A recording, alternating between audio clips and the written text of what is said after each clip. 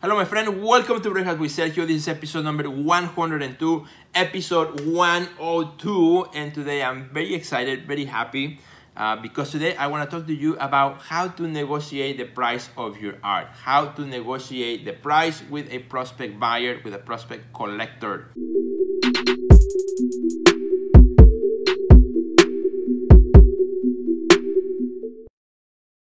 So my friend, before I do that, my plate this morning for breakfast, I have 2 delicious pancakes and also oatmeal, a little bit of oatmeal on the side.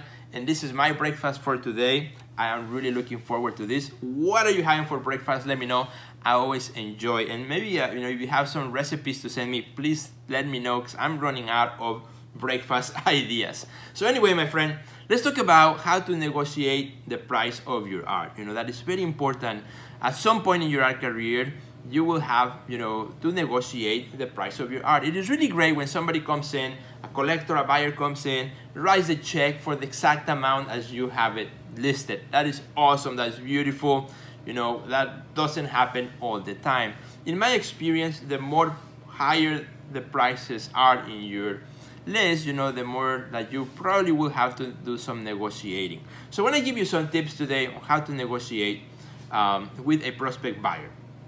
First of all, before you get to that point of negotiation, you gotta make sure that in your price, you already include cushion for negotiating. If you're pricing your art already at the lowest minimum that you want to get, then you have no room for negotiation. That means that if you negotiate 10-15%, of the price, you're already losing, and you don't want to ever be in that position. So you always, as you price your art, you gotta give yourself a cushion. I would recommend about 20% cushion minimum where you can negotiate price. Now, you probably want to do a little bit more, especially if you're working with galleries and so on, so you have a commission already built into the price point, right? So you have to have that cushion that allows you to negotiate.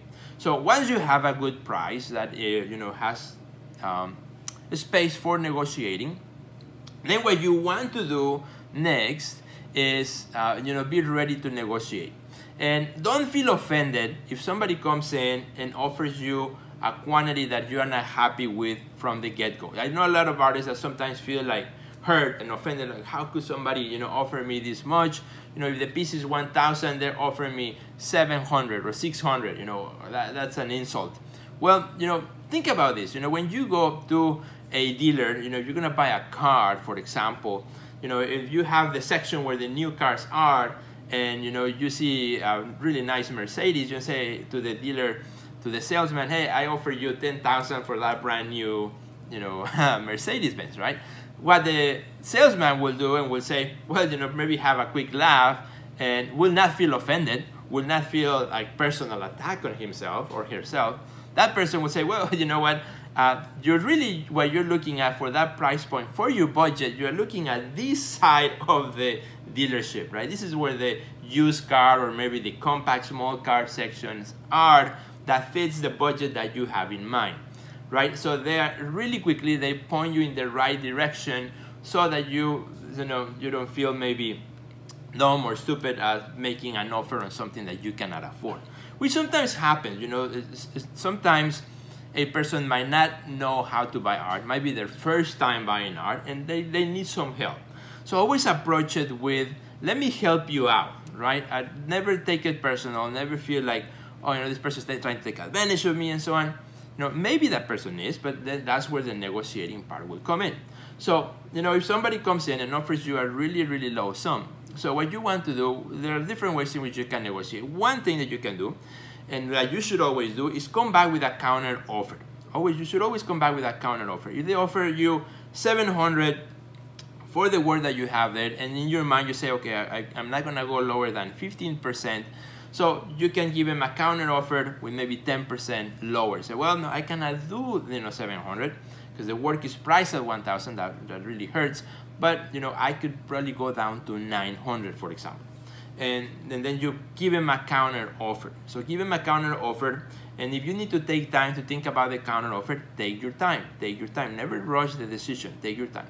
And see if then maybe they might have another counter offer, and you just keep negotiating until you get to a price point that both the buyer and you are happy with. Never undersell the art just because on the first shot that they give you, if it's not close to what you're looking for.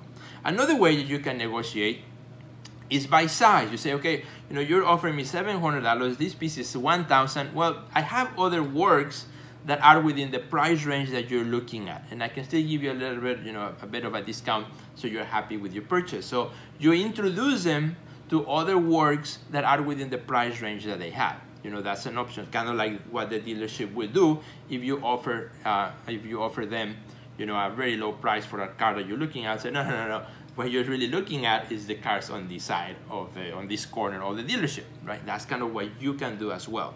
Introduce the buyer to something, the works that are in the price range that they're looking for.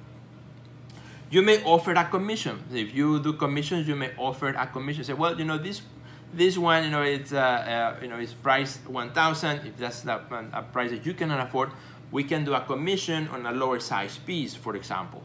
A smaller size or something similar. You can offer that as well. Another idea that you can think of is you can offer other services. For example, say, well, I will give you free delivery. If that's something that you can do, I will give you free delivery and installation. I will go to your home and I will install it myself. That will save you time and money. Otherwise, you still have to pay for the shipping. You still have to pay for the installation of the work. So that's another option, right? You can offer a service associated with the price of the work that is not necessarily a big discount, right? So maybe say, okay, I'll give you 5% discount, and then I'll take it to your house and I will install it myself, so you don't have to worry about it. It's going to be awesome. It's going to look beautiful. Another option, here's another way of negotiating. You offer them framing services. If you know how much the frame will be, if you can frame it yourself, for example, you can offer that as a service. Okay, I will frame it for you, and the frame is worth X much, right? And then I will frame it for you, because if it's a frame that you're gonna do yourself, then you're already saving. You're giving that service as an added value, right? Instead of giving them a big chunk of discount.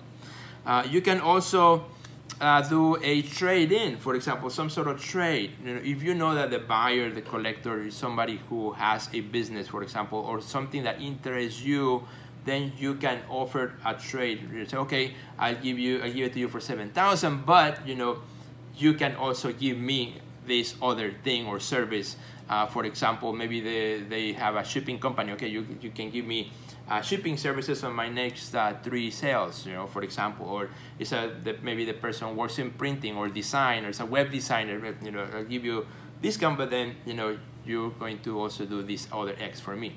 And whatever discounts that you're offering, you always want to have it in writing, especially if it's something that requires some sort of trade or some sort of long-term commitment, right? Never just do a handshake and believe that the person is going to remember 2 months from now.